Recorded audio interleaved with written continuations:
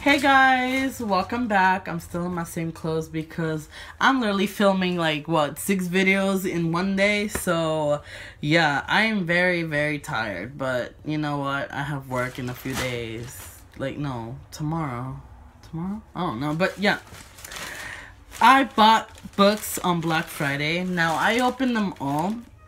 I have books coming from everywhere. Now this in particular was an order from, let me not show my address, ThriftBooks.com. Now, if you're not aware of ThriftBooks, it's kind of like book outlet, but more cheaper. But the thing is that you gotta be careful because sometimes they really give you scratch and dent books. Now, I've had my past with ThriftBooks where they sent me like, it wasn't like it wasn't a big deal for me. It was just sad knowing that I ordered a really good book in good condition and it came out horrible. But it's okay. I still love thrift books because they do sell really cheap books, and maybe like 2 came out like bad condition but not too bad. But you always gotta be careful with thrift books because I also bought all my I also bought all of my John Green books from there except for Turtles All the Way Down. I bought all the other 4.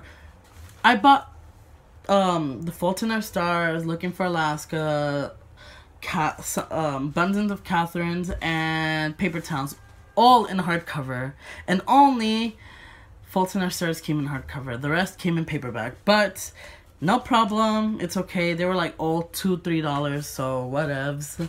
I'll try to link the site down below if I can because I suck at URLs and links. But I opened all the packages because I'm just gonna jumble them up in one video because this was a Black Friday sale and I was like yes, and I was so excited to open them all. So let's get straight through the video. These are all the books, by the way. I still gotta take all their tags out because I don't like these tags. It's like I feel like a librarian. But let me set these aside and let me show you the first 3. They're a part of a manga series. I have the, what was it? Sorry. I have the 1st, 2nd, and 6th books in the Scott Pilgrim manga series. And then I bought book 3, 4, and 5 of the Scott Pilgrim manga. Now, they are a manga, so it is a fun series. I read this back in middle school. The reason I'm buying the series, not again because I read them all in the library, but the reason I'm buying them is because I want to reread them maybe in December, because you know how ambitious I am with the month of, every month where I'm ambitious and I'm like, yeah, I gotta read all these books. But yeah, like I bought the 3rd, 4th, and 5th books because I have the 1st, 2nd, and 6th. So why not complete all of them? Plus, they were so much fun. I really had my time with these books. And yeah, I bought these. And oh my gosh, look how cute it is. Like, they're all digital. Not like digital, but like the back has like digital people. Oh, now, this one came really bad. See, as you can see, this is a tear. And the whole back, like, look how ruined it is. You can't see in the camera, but like it's kind of like how spine is broken, but on the page right here, like damn. And this one is like bent it like wrong. I keep like bending it back, but it's not working. So yeah. The next book I got here, I was excited. Now this one's also kind of ruined because see, like you could hear it, right? Like it's breaking apart. Like see, the pages are coming up. Not pages are really coming off, but you know, and then it's like a dent here and then it's kind of dirty. But it's the Twilight Saga, the official illustrated guide. Now this is oops, oh, it's like that. Okay, I got scared, but it's supposed to be like that. I bought the paperback. I'm very excited. It's mad heavy because you know it's like all illustrated. Oh my gosh, I'm so excited. I'm gonna read this book when I'm done rereading the series because I love the Twilight Saga. But yeah, like I'm very excited to get to this because it's an illustrated guide towards the whole series and I want to know more about it. And oh my gosh, what graphic novel? Oh my gosh, guys, look. Temptation. But yeah, the Twilight Saga, the official illustrated guide. Now, this is more what I'm confused about. Now, this manga, supposedly manga, I read the, not read, I saw the series first, this first season on, I forgot, Adult Swim, I think, and I was like, shit, is this a manga? Like, and so I searched it on Goodreads, and they have a bunch of mangas for it, and it is Sword Art Online. Now, I didn't know they had a light novel. I thought this was the manga.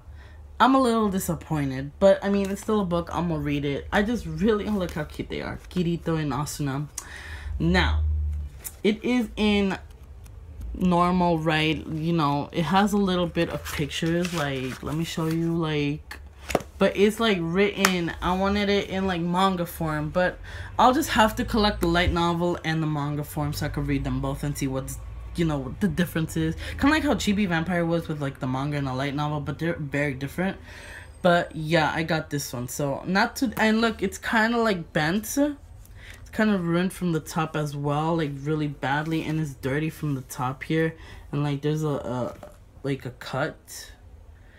Whatevs, but you know, Sword Art Online.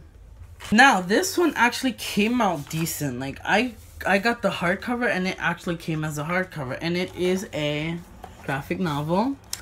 And let's see, as you can guess, it's gruesome, and that is Kick-Ass by Mark Miller, John Romita Jr.